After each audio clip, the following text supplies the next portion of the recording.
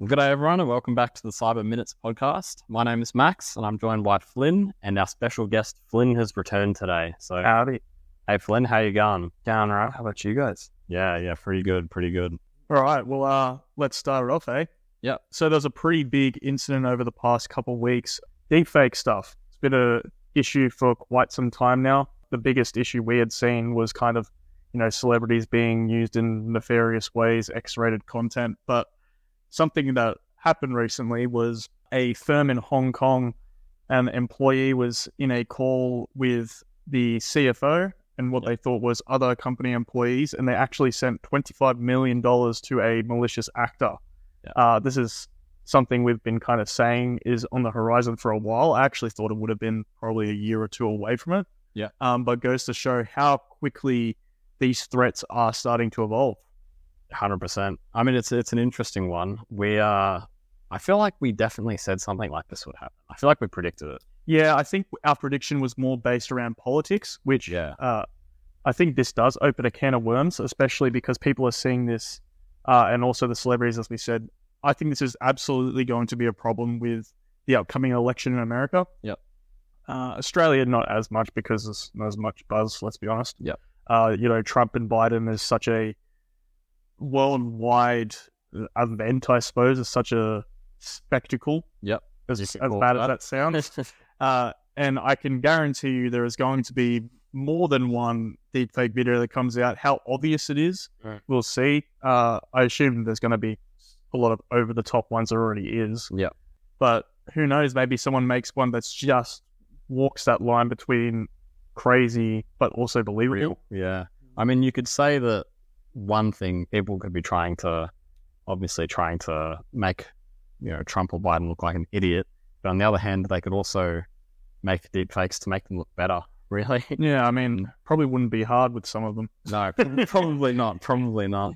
But, it extends further than just politics. Anyone who's got a big area in the public sphere, so celebrities or politicians as well, but people who have a big influence, you can see that they're, not only going to be, there's going to be better deepfakes of them. We all know the Tom Cruise one. That's going to be a relic soon. But also maybe adult content being released of celebrities that may not want it. Yeah, Taylor Swift was the big one recently where that went viral. Exactly. And I'm sure it probably happens every day. There's probably some bad parts of the internet where this goes on. Yeah. Very scary stuff, especially with the current climate of the world. Imagine a world leader says one thing and then old mate over in other country goes, hold on, he can't say that. And they go to war, especially. Exactly. Yeah. I feel like this could be a bit of a warning too for us everyday people. I mean, currently it's being used against bigger fish, but shouldn't be too long now until it's being used against everybody. Yeah, it's an easy way to try and make a scam happen, really. If you could try and scale it out to have, people who are less important, but make it happen to heaps and heaps of these people, then, it seems like it could be a scam machine. Oh, of course. And you can just imagine how terrible it could get. Like, imagine you get a video of your child and it's a hostage situation. It's not real at all, but that's enough to set in panic. Yeah. And definitely enough for someone to send over money or anything along those lines. So if the process is made easier and easier, then, automated, it's not going to be automated email scams anymore. It could be automated hostage scams based on your Instagram posts if you have children in the posts with you, right? Yeah. Keep your kids off of social media. That's a big thing. For God's sake, and keep yourself off of expletive TikTok as well. I mean, it's a bit ironic we saying that when we have a podcast, but something to keep yourself protected. If you're really paranoid at the moment, you can go to anything that's going to transfer money and basically just say to them, hey, I don't give you permission to ever transfer money based off of my voice to authenticate. Yep. Because that is something that banks were using at some point. Not currently, as far as I'm aware. Probably still is the case with some of them. Yep. But there's also the tried and true ways, like we said. I think we said in an earlier episode where this would become a thing. Using passphrases that only people would know. Setting up multi-factor authentication, not in your traditional sense like authenticator apps, in a sense of, if Max is saying like, hey, I really in a spot, I need $100. I'll call him on his phone to verify, hey, is this actually you? Yeah. And yeah, that's just a tried and true way that's going to be effective, but even that's going to be worse in the future. And, certain people are going to be very sophisticated. Yeah. Let's take it back to the scam that happened. How much was it again? It was 200 million Hong Kong dollars, which is 25 million USD, I believe. Yeah. And for those who haven't heard about it, it happened where an attacker was able to deepfake a room full of board members in an online call and convince a client to transfer money into a illegitimate account, which belonged to them, obviously. So they closed out a business deal pretending to be other people using deepfake technology. And this supposedly went on for a week as well before they realized that something was up and got in contact with the branch responsible for making the transfer. Yeah, it's interesting that they didn't catch it out. Obviously, there was some back and forth communications happening. Yeah, there's also tried and true processes within businesses that would have helped with this. Yep. Verifying bank accounts is obviously a tried and true way. Yep. No, I think there's probably a few ways where you can sort of independently check whether you're talking to a legitimate representative or of a company or a scammer. Good thing is to obviously independently check that. Go to their website, make sure that you're talking to the right email that's posted, directly on their website, rather than a slightly dodgy one. Always pays to just double check. Yeah. So in war news with deepfake, not particularly deepfake, but AI video technology, Sora was announced this week or early last week. Basically, for any of our viewers that aren't tuned into the AI sphere, it's basically ChatGPT's text to video right now. I don't think it's available to the public. No, I don't think so. But from what we've seen of it, it's actually extremely effective. It struggles with certain things that AI always has. Like, I think appendages are probably still not great. I was looking at a video of that. It was one of their exemplary videos, but it was a video of a woman walking down a street. I was looking at the background and her legs were perfect. Like, really? It was actually quite astounding how good the background was too. So doing pretty well. I mean, obviously there's going to be problems here and there, but yeah, there's from the examples I've seen, it was pretty good as well. Some I saw, it did occasionally morph with the background. Yeah, that's always going to happen. By appendages, by the way. Appendages was incorrect wording, I suppose. It's the word phalanges, toes and fingers. Yeah. Limbs. Yeah, small limbs. Yeah. Yeah. Flynn, what does this is this a big jump, a leap in AI, or is this just sort of on the due course, do you think? I'm interested on your opinion. I think it's on the due course. I mean, there's really, I don't think there's any limit to what sort of content AI can generate, especially when you start layering multiple AI models together. I don't know how this works. I don't know if it's image generation put on top of each other to create each frame in the video, or if it's actually generating video straight from the neural network, I guess, like kind of like a video version of Stable Diffusion. Yeah. I haven't properly explored how it works, and I'm very interested to, but it's definitely on the due course. I mean, like at some point we're going to get 3D modeling AI and all this crazy stuff. And it's probably not too far away. There is some very basic 3D modeling AI. Isn't there? But I believe the way that functions, and this is due to the limitations of training data. I mean, but the way it functions is just 3 different image generators put for each dimension of the 3D model, sort of thing. I think that's how it works.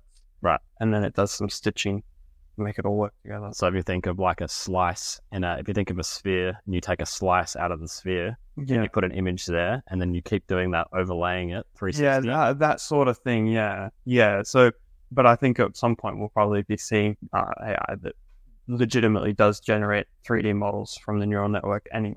Yeah, there's no limits really in terms of, like, if you think content, AI will be able to do it one day, in my opinion. Yeah, that's a good point. One thing that I find interesting as well is when this will be available to the public, because Flynn and I were discussing it beforehand. This is got to take a lot of processing power. That's huge. To be able to develop a video like that with AI. I don't know, maybe they have a really exclusive plan, like only enterprise level agreements can use it, and who knows. But I mean, every single time we think AI is going to slow down a bit, and then it never does. So no, exactly. It's not slowing down as we say every week. no, yeah, it's pretty scary. One thing that I suppose is maybe endearing is that I'm seeing a lot of people not in the tech sphere voicing their concerns for this, because I think it's a certain thing where not a lot of people can see the benefit versus the negative impact that this could have. There is the cool aspect of, I can go create a video, but, there's also the worry that people have as taking away people's, creative liberty when they're making animation and storytelling. No, I've definitely seen that as well, where it's, you see people, normally it's such a niche sort of topic, like AI, cybersecurity, and the voices that are speaking out are usually big ones who are in technology, like you said. But this one, you talk to every second person and they've heard of it, or, have some recollection or some knowledge of the AI videos going around. Yeah, I mean, imagine a video came out of you doing something and it's not you at all. It'd be terrifying. Yeah, exactly. I mean, video used to be the gold standard of like evidence. Once image generation came in, you couldn't trust images anymore, and now there's the potential that you won't be able to trust videos soon. Yeah. How long until you won't be able to trust someone in front of you? That's the scary thing, yeah. No, I'm waiting for a court case where someone has been claimed to have been at a certain place from a still image that looks like them, and then they create a video alibi, right? Timestamps and everything that looks legit. It looks like there's a video recording of them at a different place at the same time, try and get them out of trouble. Or in the inverse, people could make it to try and get people into trouble.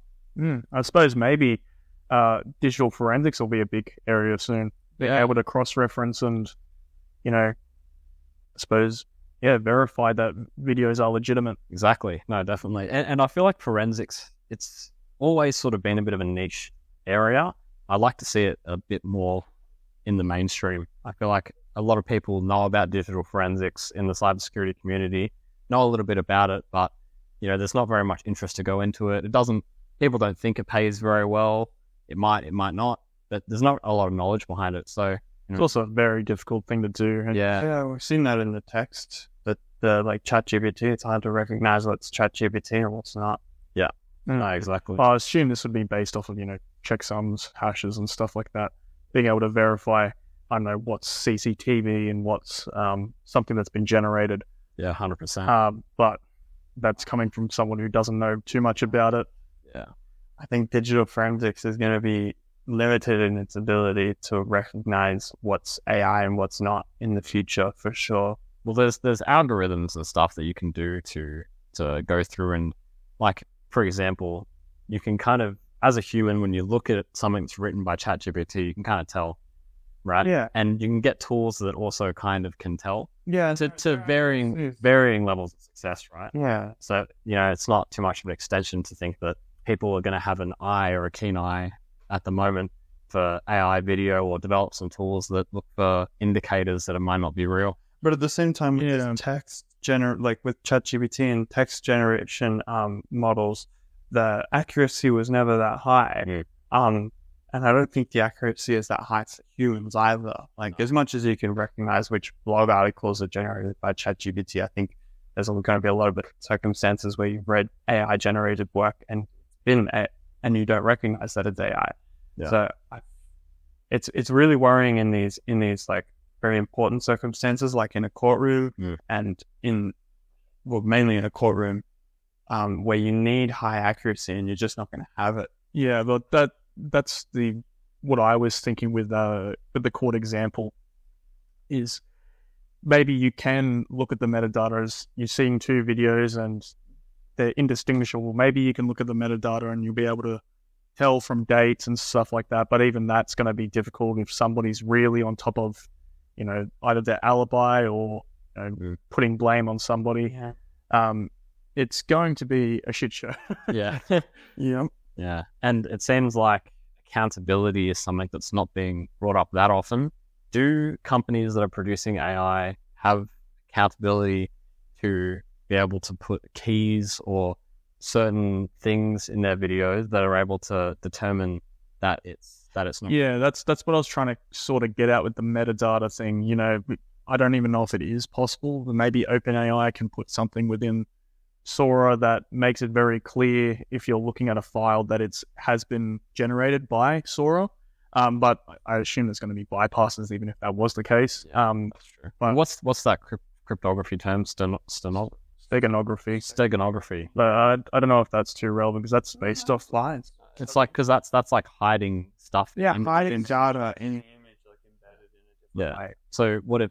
Oh yeah. Sorry, you are right. What if OpenAI were able to embed invisible to the human eye, but embed a key or a pattern in a video that's able to make it, or just within the hash or something. Yeah, to give it away. Like the trick with OpenAI is that, ChatGPT is that when you make it write some wording for you, you can change it a little bit, change it up, edit the wording, switch out a few words, and that completely ruins the detectors for if it's human or AI, because realistically, you've just kind of taken out all the indicators that it's an AI. For an AI video, unless you're going to go in and manually edit parts of the video, it becomes a lot more difficult to do that. Yeah. Don't think it's an easy solution, but I think that is somewhere on the right path of what we are trying to say. I think so, but then is OpenAI going to do that? Exactly. That's the whole point. Do they care enough, really? Probably not. You would think it'd be a simple solution, but who knows? Yeah. So in the news, law enforcement actually managed to get a hold of LockBit's infrastructure, and they've actually managed to take down a significant chunk of LockBit's infrastructure. This was on February 19th, I believe. This is actually pretty exciting news because law enforcement usually can't get a hold of ransomware gangs and stuff. I'm pretty sure LockBit's not going to go anywhere, really. They'll probably be coming back. They may have already been back. They have said that they updated the PHP server and they will reward anyone that finds a vulnerability in the latest version. So this is something we discussed with Kerwin, actually, how it's hilarious that companies are so behind on their cybersecurity, but ransomware gangs are hiring pen testers to find vulnerabilities in their servers. Yeah, doing pretty much a bug bounty on their ransomware. That's pretty funny.